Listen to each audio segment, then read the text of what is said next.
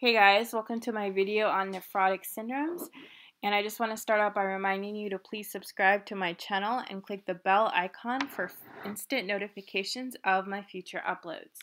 So I'm going to start off with a basic overview of the general difference between nephrotic and nephritic. So nephrotic signifies changes which alter the glomerulus, mainly podocytes, and its permeability, and this is what causes the proteinuria. So you have proteinuria, you have edema, and as a consequence, you're going to see in complications thrombophilia, hyperlipidemia, and it can progress to chronic kidney disease and have even worse complications if not treated.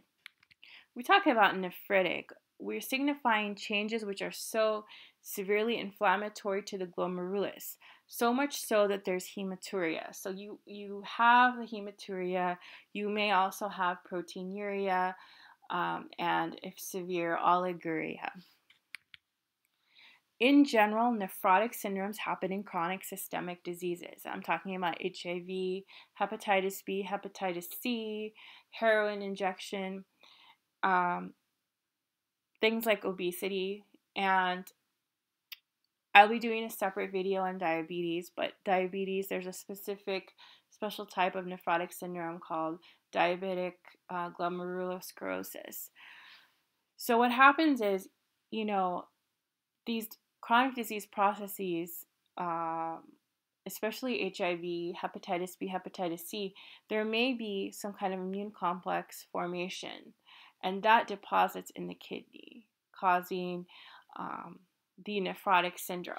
On the other hand, nephritic syndromes happen when the glomerulus is specifically or preferentially attacked by antibodies and inflammatory cells. Nephritic is specific. So focal segmental glomerulosclerosis is the most common glomerular pathology. The way that I remember the histopathology of this is a segment is high line between two foci. So that's my little way of saying a segment is a line between two foci, except for I've added the high line. So in focal segmental glomerulosclerosis, you have hyalinization of segments of the glomerulus. And again, this is the most common glomerular pathology, but it has an electron microscopy. It looks like minimal change disease on electron microscopy because it has the effacement of those foot processes of the podocytes.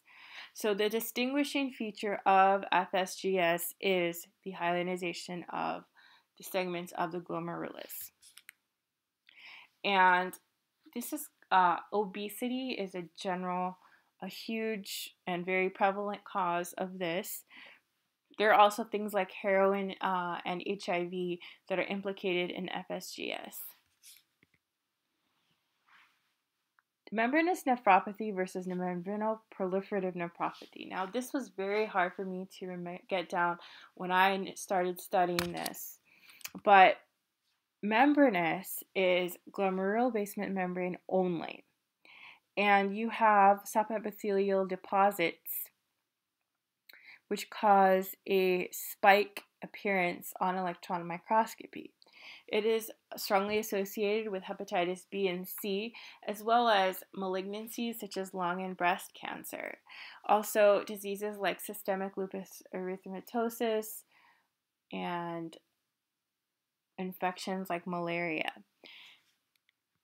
Membranoproliferative, on the other hand, involves the GBM and the mesangium.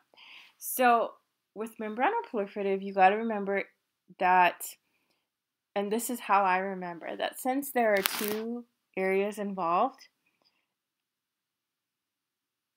they complement each other, right? Because on the membranous one, there's only one area involved. In this case, there are two, the GBM and the mesangium, so they complement each other. They're like a couple. And indeed, complement is implicated in every kind of membranoproliferative nephropathy. So the two types that people generally split this into are immune complex deposition, and that is seen in cryoglobulinemia and monoclonal gammopathy. Another thing I want to point out is HEP and kidney glomerular disease are high yield.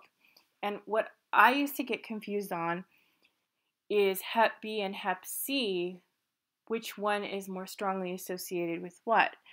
But the phenomena of cryoglobulinemia, which is seen in hepatitis C, is strongly associated with membranoproliferative. So that's how I remember that Hep C, which also starts with a C, just like cryoglobulinemia, has a strong association with membranoproliferative.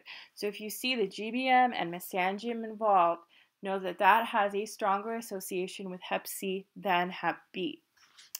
The second type of membranoproliferative is an inherited C3 defect. So this is innate to somebody. And so that is what causes the complement activation. And lastly, notice that I split the diagnosis into two types. Well, actually, part of the pathophysiology of membranoproliferative glomerulonephritis is that the mesangial deposits split the glomerular basement membrane and create that tram track appearance on electron microscopy. The last thing I'm going to go over is minimal change disease. So minimal change disease is normal on light microscopy. Electron microscopy shows the effacement of foot processes. The way that I remember the kind of peculiarities of this is it can occur, it oftentimes occurs in children, and it can happen to in any kind of change or major change in the immune system. So it can be in response to even a not severe or non-severe infection. It ends with an AL, and that is really cool because only albumin is lost in minimal change disease. The other nephropathies, the other nephrotic syndromes, they lose more than albumin. In this case, you only use albumin. You don't use any of the gamma proteins or anything. So I just want to thank you guys for watching this video. Please support me by subscribing and click the bell icon for instant notifications. And thank you so much for my subscribers.